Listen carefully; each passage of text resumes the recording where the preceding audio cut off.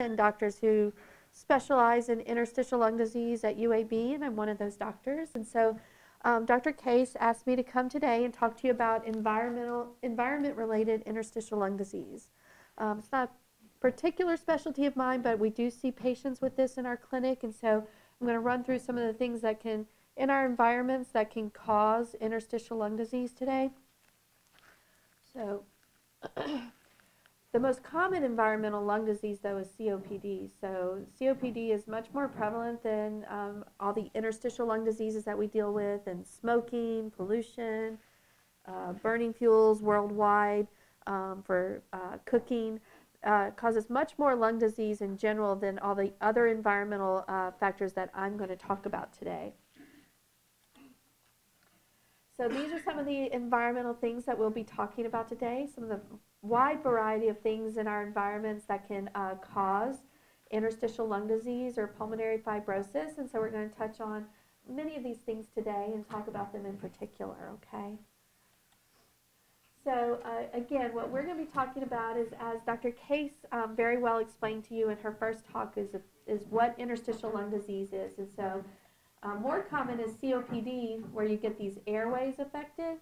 But what we're going to talk about is when you get down to these little air sacs and the diseases that affect the actual lung tissue and how environment can play a role in that. So again, I think she did a good job of looking at this, but we're talking about these diseases that affect these little tiny spaces in the lungs. This is another picture of that. And then just these, where we get the thickening and the inflammation in these areas where we have gas exchange between the lung tissue and the blood vessels. And so a lot of the things we're going to talk about have very similar symptoms and treatments, but we're going to talk about how the environment affects these. So these are some of the long list of environmental causes that can cause interstitial lung disease. So one of the big categories is actually occupational exposure.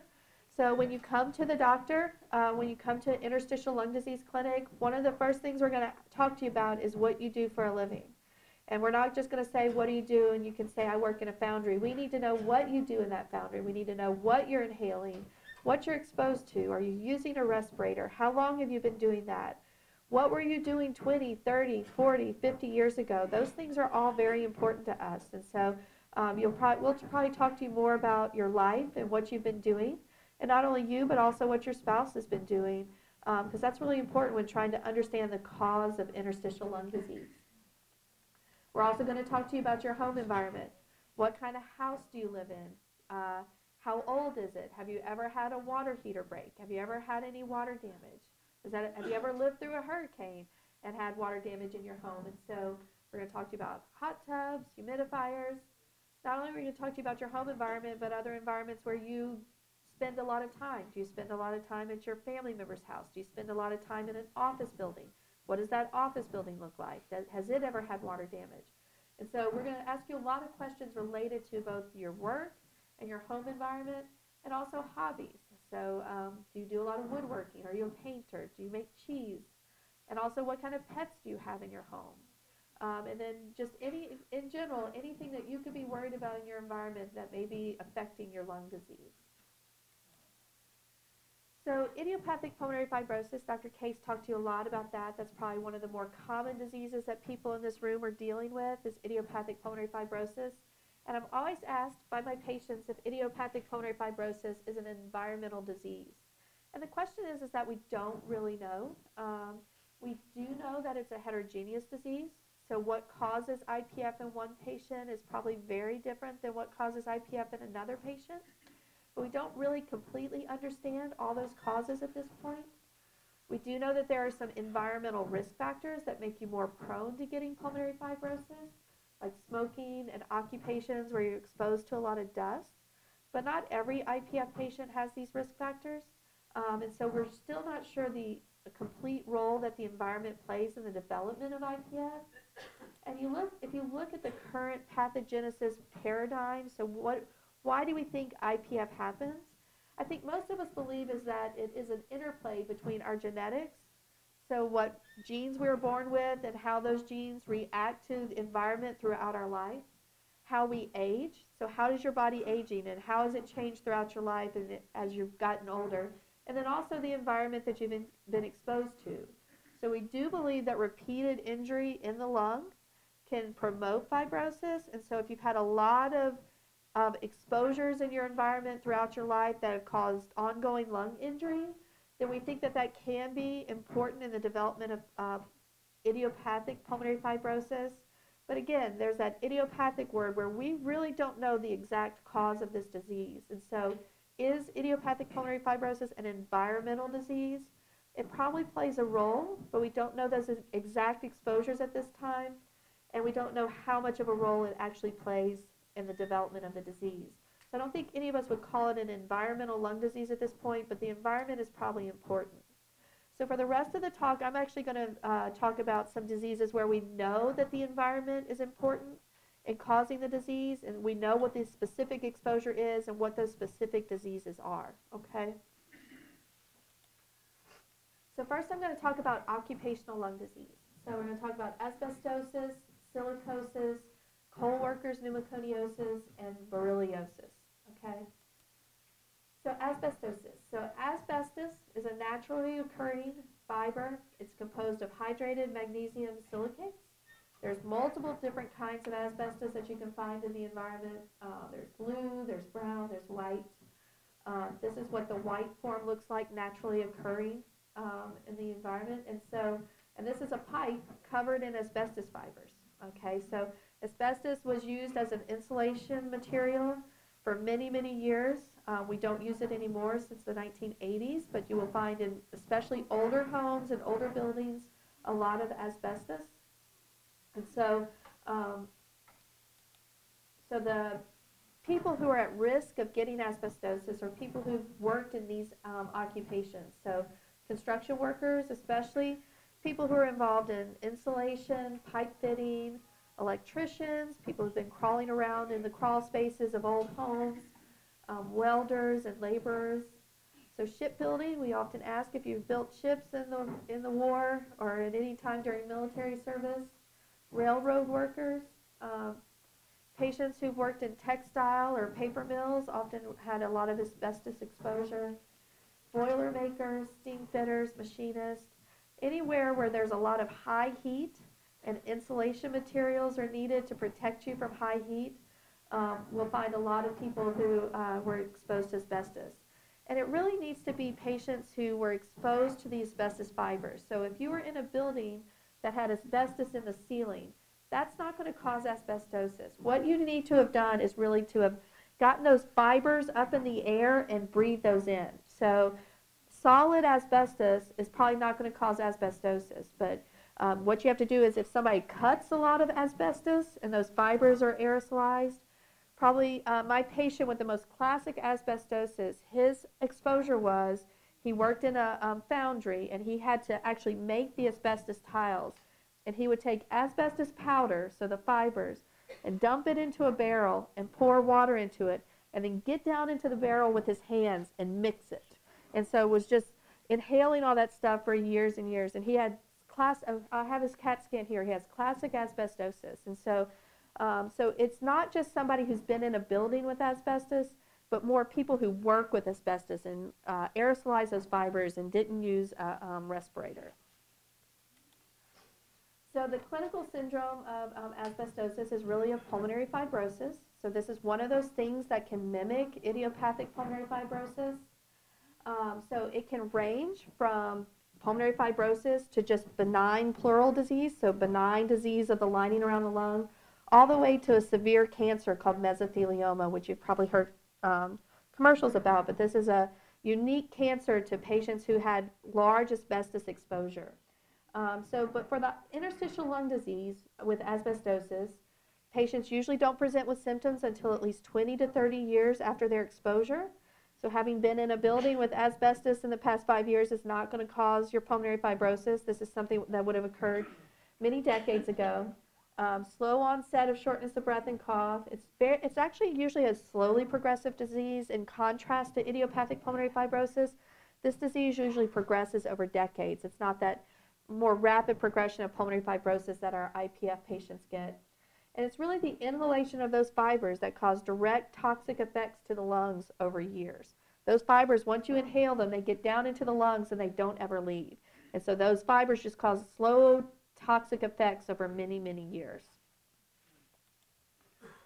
So when we look at a CAT scan with asbestosis, one of the main clues that we have that your pulmonary fibrosis might be from asbestos as opposed to idiopathic pulmonary fibrosis is that the lining around the lung will be thick and it will have a lot of calcium in it. That is a pathognomonic feature of asbestosis. It's usually in the lower lobes, just like IPF, and the fibrosis itself can look very similar to IPF, although often in asbestosis we get these bands of tissue that run across the lung kind of parallel to the outside of the lung and can kind of go from one side of the lung to the other. We still see the septal thickening and bronchiectasis that Dr. Case talked about, and when it gets advanced it can get that honeycomb change like we see in IPF, but again that usually takes many more years with asbestosis than it does for IPF. And so this is my patient that I was telling you about that mixed the barrels of asbestosis. So in his lower lobes, you can see he's got fibrotic changes, so right around the edges.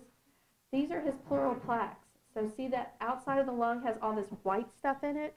That's calcium. It's kind of like bone in the lining of your lungs. And he's got them all around the outsides of his lungs. There's some up here too. And then he has these pleural bands that I talked about. So these lines that go from one side of the lung to the other. And some of them run parallel, some of them just come straight out perpendicular into the pleura. But this is pretty classic asbestosis, okay? And I've been following this guy for about 8 years, and he has slowly progressed, but very slowly. He's not on oxygen yet. So this is a little bit different disease from pulmonary fibrosis, but it can be confused. But one of those things that we look for is this calcium around the outside of the lung. And management of this disease is supportive, so oxygen, pulmonary rehab, vaccinations, avoiding infection. Like I said, it's generally slowly progressive, and many patients can live decades with this disease, but you are at a higher risk of cancer when you've had asbestos exposure. Okay. And we don't know about the drugs that we use for IPF for these diseases. There's trials looking at that, but we're not sure if they're going to be beneficial for these diseases or not. The next one we're going to talk about is silicosis. So silica is also a naturally occurring mineral that people who work, especially in mines, so coal mines or hard rock mines, anybody doing hydraulic fracturing of gas and oil wells, stone cutting, working in quarries, foundry work, blast furnaces. Big one is sandblasting, so people who sandblast for a living, even those who sandblast denim to make our nice fashion jeans are at risk for this. Dental assistants who sandblast the dentistry appliances to try to mold them. People who install these granite and quartz countertops can be at risk. Patients or people who use silica flour, people who make glass, there's a lot of silica in glass, cement and concrete, masonry, and people who do ceramics. So people who have ceramics as a hobby, this is one of those things that can be a risk factor.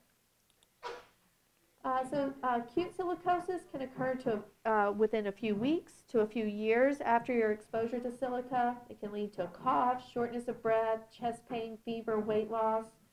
And on imaging, we get kind of diffuse nodules and consolidative airspace. And if we do the bronchoscopy that Dr. Case talked about and we get some fluid back from the lungs, it can actually look milky and full of protein, okay? And we usually do that to rule out other causes of lung disease in patients with silicosis. And this is what a CAT scan will look like. So this looks very different from IPF. All right, you've got all these diffuse big areas that look like pneumonia or little tiny nodules and septal thickening. So this is very different from what we would see in IPF and presents very differently. Again, with acute silicosis, so these are usually people that get a very large dose of silica where they inhale a very large dose of silica, like if they were sandblasting or involved in mining and they got a very large inhalation of silica. We treat them with oxygen, rehab, infections and vaccinations. We sometimes can give steroids, but there's some concern that it may promote fibrosis. There's been case reports of actually going in and trying to wash out the lung and get that silica out of there. Transplant is a possibility, but unfortunately for these patients who get these large silica inoculations, this can be a very rapidly, progressively fatal disease. I had one young man, about 32, who was sandblasting inside large concrete tunnels for a factory, and he got acute silicosis, and he died within about 4 to 5 months of presenting, and so it was a really sad case, and so this can be very serious, and that's why we have OSHA and all the requirements to wear respirators when patients are doing this. This way. We'll try. Can you still hear me if I pull it back? Yeah, okay, good. Sorry. I tried clipping it. I don't think they, could you hear me when it was clipped down here? Can you hear me with it here? Okay. I will try to keep it where there's no feedback and where you can still hear me. So can you hear me here? Perfect. Okay.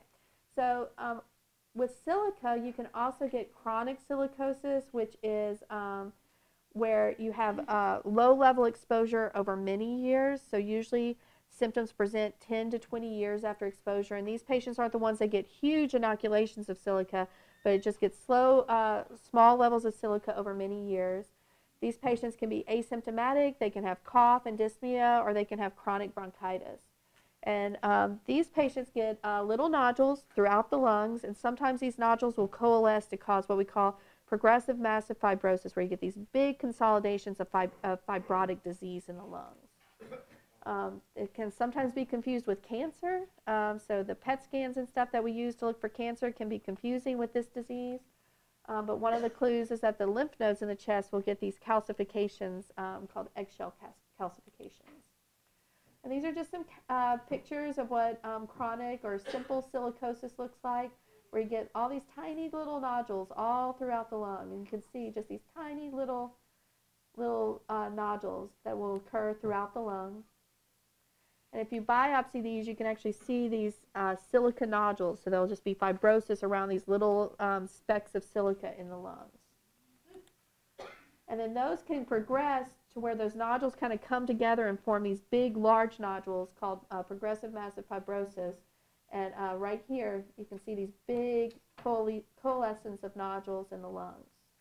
And patients can live with this for a long time. Some patients do progress to respiratory failure with progressive massive fibrosis, but some patients actually do pretty well with this chronic form of silicosis. So again, supportive care, steroids are not recommended, getting patients to stop smoking.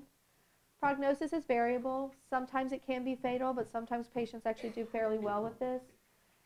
We have to watch very carefully for complications. For some reason, when patients have this silica disease in their lungs, they're more prone to getting tuberculosis and other infections that are similar to tuberculosis. They can get pneumothorax, so they can collapse their lungs. They're more prone to their lungs collapsing. They can actually develop other systemic diseases like rheumatoid arthritis-like syndromes, where you get inflammation in the joints, and they can actually get kidney disease. So this can be more not just confined to the lungs, but affect the rest of the body. Co-workers pneumoconiosis, this is something that we actually see not uncommonly in Alabama. We've got a lot of co-workers in Alabama. I would expect that y'all would see some of this in Georgia as well.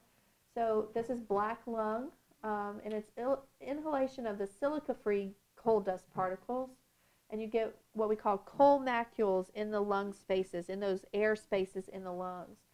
And eventually those will progress to where you have these large black masses in the lungs with these liquefied centers, and that's why it's called black lung. And it looks very similar to silicosis. It's usually in the upper part of the lungs. You can get nodules and consolidations. You also can get the progressive massive fibrosis with co-workers pneumoconiosis, and you can actually get progression to where you get pulmonary fibrosis as well. But again, this tends to be in the upper part of the lungs, not the lower part of the lungs, so it's usually fairly distinguishable from idiopathic pulmonary fibrosis. And these are just some pictures of what we see in patients with black lung. So just kind of nonspecific changes in the upper parts of the lungs. Nodules, consolidations, you can get some scarring, fibrotic changes. And again, with coal workers' pneumoconiosis or black lung, there's really not a whole lot that we can do, just supportive care with oxygen, rehab, and monitoring. You can get a lung transplant if you have coal workers' pneumoconiosis. And really the prognosis just kind of depends on the extent of the disease and any complications that you get. Some people can have mild black lung and live with it for a long time. Some patients will progress to respiratory failure and die of their black lung. Again, just like silica, you can get TB and the atypical TB-like infections. You can get something called Kaplan syndrome where you get rheumatoid arthritis associated with the black lung. You're more prone to lung cancer, and you can also get pulmonary hypertension, which I will hear about later in the day. And the final occupational interstitial lung disease I'm going to talk about is borreliosis. So beryllium is a metal that's found naturally in the environment.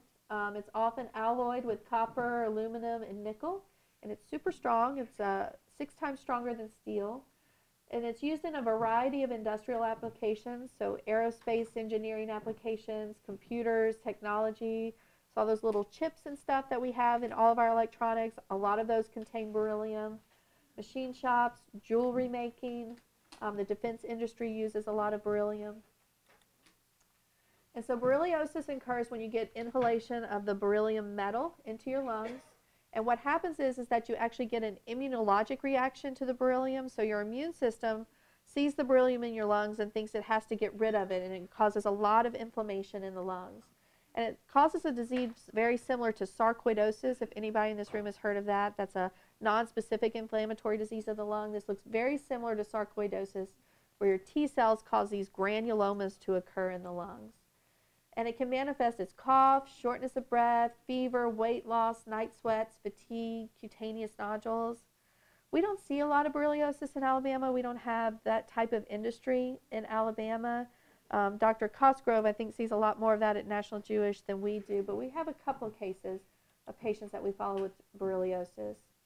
On the imaging, you can see lymph node enlargement in the chest, lots of nodules in the lungs, some fibrosis, and some pleural thickening.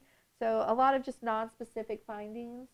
And one of the things that we can actually do with beryllium is there's actually a blood test that we can do to look for borreliosis, where we actually take your blood cells, your lymphocytes out of the blood, and we expose them to beryllium and see if that causes a reaction and causes your blood cells to release a lot of factors that can cause inflammation. And we can also biopsy the lungs and look for these granulomas from the beryllium. The treatment of borreliosis is steroids and other drugs that suppress the immune system to try to reduce the inflammation in the lungs. And it has variable prognosis. Some patients can progress to respiratory failure and need for lung transplant with borreliosis. Some patients do well with just getting away from the beryllium, not inhaling anymore, and treating with drugs that suppress the immune system. So it's fairly variable with borreliosis. So that's where I was going to stop with occupational lung disease. So those are the main diseases that we think about, with the interstitium being involved when you're exposed to things in your environment. So asbestos, silica, the coal dust with coal workers, and beryllium. And so now I'm going to switch gears to talk about hypersensitivity pneumonitis. This is much more common in our ILD clinics than the beryllium. So hypersensitivity pneumonitis is an immunologic reaction. These granulomas that we talked about with beryllium, you can actually get those granulomas in your lungs from environmental causes that all of us see in our daily environment, but some people are just more prone to getting granulomatous inflammation in the lungs when they breathe these things in.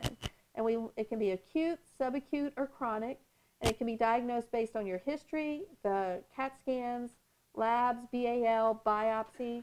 And also we can see if we just get what's causing it out of your environment, do you get better? Smokers are less likely to get this, but it's not a hard and fast rule. So if you get acute hypersensitivity pneumonitis, you often get what feels like pneumonia, fevers, chills, shortness of breath, wheezing. With subacute, so if the exposure has been in your environment for a longer period of time, you can get more symptoms on a scale of weeks to months. And with chronic hypersensitivity pneumonitis, it's just like IPF. You get this slow, progressive dyspnea and cough, and it can be very hard to distinguish between IPF and chronic hypersensitivity pneumonitis when we see patients in the clinic. So that's the general time frame. And these are the exposures that we worry about with chronic hypersensitivity pneumonitis. So farmers who are exposed to moldy hay, grain, or silage, anybody with any birds in their living environment can get chronic or hypersensitivity pneumonitis. People who use a hot tub on a regular basis, people who have humidifiers in their home, use a sauna on a regular basis, lifeguards who are exposed to a lot of water. People who have water damage in their home can actually get specific types of mold that can cause hypersensitivity pneumonitis. People who work in labs with rats and gerbils, people who are exposed to a lot of wood dust, people who compost a lot, and then machine operators. There's some bacteria that can be in the fluids that you use for machine operation that can cause hypersensitivity pneumonitis. And then as Dr. Case showed you before, there is a whole list of very rare things that most people don't do, but that can expose you to hypersensitivity pneumonitis. So when we ask you about your hobbies, we need to know, do you make wine? Do you make cheese? Do you upholstery a lot of fabric? What do you do for fun? Are you doing any of these things that can cause exposures that can lead to hypersensitivity pneumonitis? There is a way that we can test the blood, but it's not always positive, and it kind of gives us variable results. We can do a bronchoscopy where we look to see if you've got a lot of lymphocytes in your lungs, or if we can do a biopsy with the bronchoscopy to see if you've got these granulomas in your lungs. And this is what this looks like on a CAT scan. So with acute and subacute hypersensitivity pneumonitis, we get a lot of ground glass opacities and tiny little nodules in the lungs. I don't know how well that projects, but you get these tiny little nodules, especially in the upper parts of the lungs. So we talked a little bit about this already. I'm just going to breeze through this. So you get these infiltrates and little nodules, and you get these granulomas throughout the lungs, these little nodule-like granulomas from inflammation. So breathing in a bird protein, and your body has an inflammatory response to it. Chronic HP is what we're more concerned about because this can really mimic idiopathic pulmonary fibrosis. And you get a very similar disease to what we see in IPF, where you get fibrosis in the lungs, and you can actually get honeycombing in the lungs.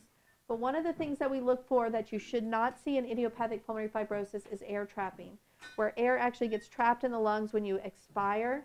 So that's one of the reasons why we get these high-resolution CAT scans where we actually take a picture of your lungs when you've blown all the air out of your lungs so we can see if air gets trapped. So, and in general, the way we treat chronic hypersensitivity pneumonitis is we try to get the antigen out of your environment. We can give you steroids and other drugs that suppress inflammation. But unfortunately, once you get to the chronic stage of this disease, then no matter what we do, a lot of times the fibrosis will progress very similar to IPF, and patients will need oxygen and lung transplant. And again, what we're looking at are just these fibrotic areas, all this fibrosis with areas of inflammation and granuloma formation. So we will tell you, if you come to us and you've got a bird in your house and you've got pulmonary fibrosis, we will tell you to get rid of the bird, to clean your house thoroughly. If you've got mold in your home, you've got to have somebody come in, take all the drywall out, get all the mold out of there. And sometimes we actually, in patients with chronic hypersensitivity pneumonitis, when we cannot figure out what the antigen is that is causing it, we recommend patients move. Just sell your house and move to another place. And we've had patients that have had to do that to try to get improvement in their lung function. We can give steroids and steroid-sparing agents like Imuran and Cellcept, but a lot of these patients end up needing transplant.